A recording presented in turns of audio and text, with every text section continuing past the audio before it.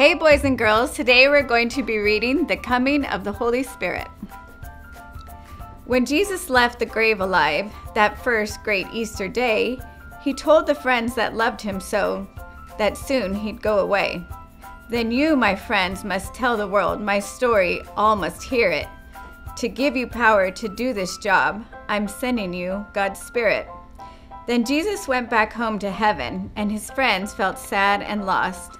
But he sent the Spirit, like he said, on the day called Pentecost.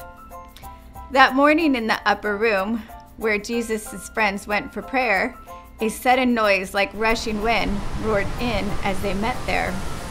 And when the sound at last calmed down, on every person's head, a burning flame of fire stood, bright and warm and red. This was the gift that Jesus sent. It gave them power to speak languages like African, Arabian, and Greek. They ran outside to share the news with folks from every land. It made no difference where they lived, each one could understand. How can they speak like this, one said. It's a miracle, I think. Most were amazed, but others said they've had too much to drink.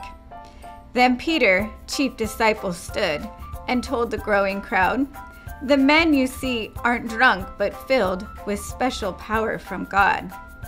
He's given us the power to speak so all can understand this story that we want to tell you to those in every land. Our Savior Jesus, Son of God, came down to live on earth.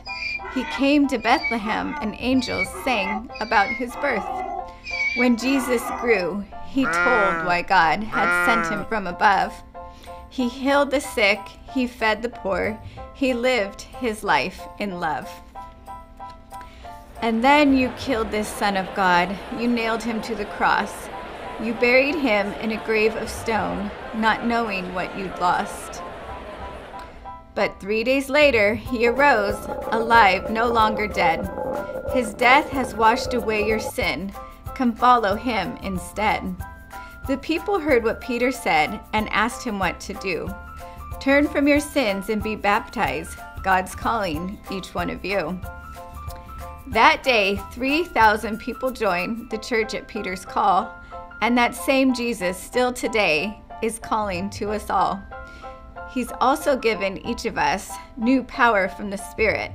Let's share his story everywhere so all the world can hear it.